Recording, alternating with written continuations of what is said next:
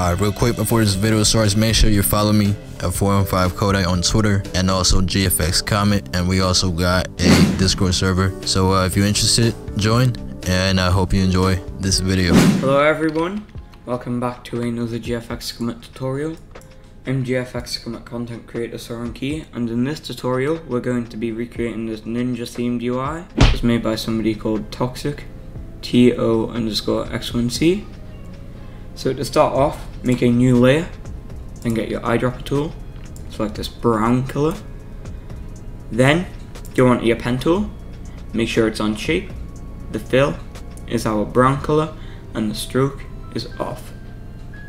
So once you've done that, you just want to zoom in and click here, and drag and reset the curvature. And click here and drag, reset the curvature, then click here and drag, reset the curvature, click here and drag, reset the curvature, click here and drag, reset the curvature, then we just click here and drag, click here and drag, no, click here and drag, reset the curvature, click here. So now we have our shape for there. We've got it like curved and stuff.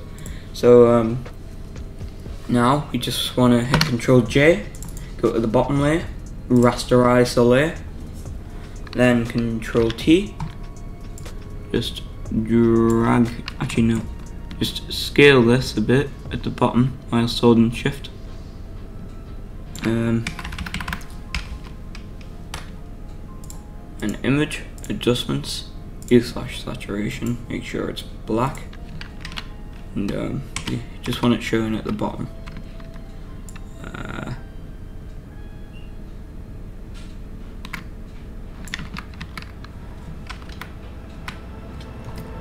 Just get our rectangle select and just right there. Now, just going to make this, actually no, not an overlay, just make it slightly transparent. That seems good. Then go on this layer, Ctrl J, bring this below that one. Make sure to rasterize this one too, then drag, actually no, scale it instead, like so. Then we're just going to go to image adjustments, /saturation, and just turn the lightness down, Control T, go, say it's looking pretty good. But you know, it doesn't show enough at the bottom.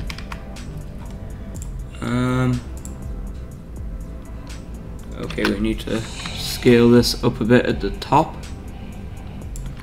So now that we've got that, actually the background is like our top part done.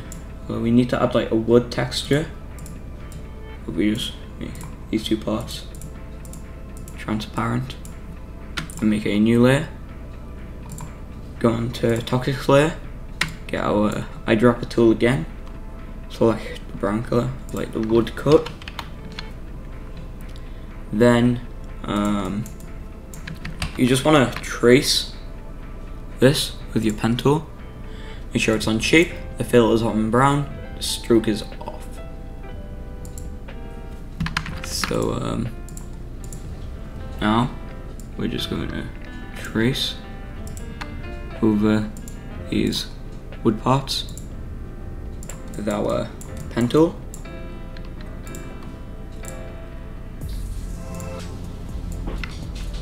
Like so.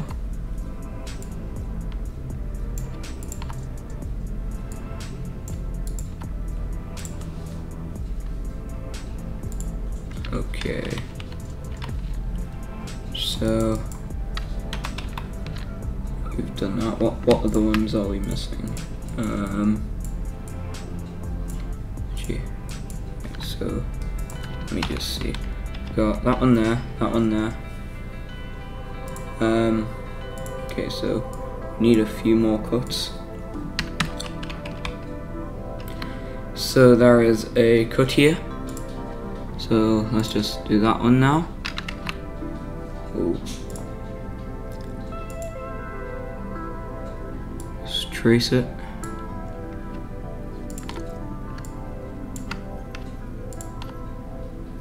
Just like that.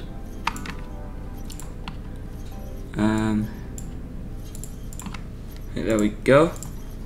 We're just going to do this small cut here.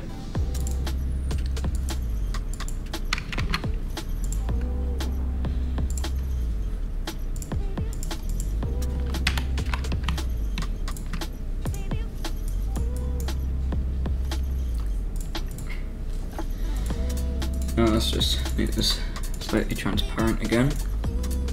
As you can see, we have our wood cuts. So we're just going to go in this, then go to blending options, then go to inner shadow, and just play around with this, I guess. Get it looking nice.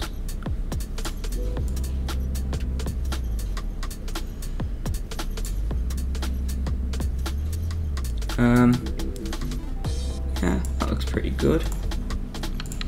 Just gonna get this one, move it along a bit. So that is our top part. We're going to add the inner shadows to these bits of wood as well. So just gonna make it small, normal. Yeah, okay. So just add the inner shadows. Inner shadow, and just wood. Inner shadow, and inner shadow again on this one. But we're gonna have to make this small, seeing as it's just a small coat. Actually, no, I have to put the inner shadow on that one. So now we have got our top part. We are going to just go below it and make the leaves.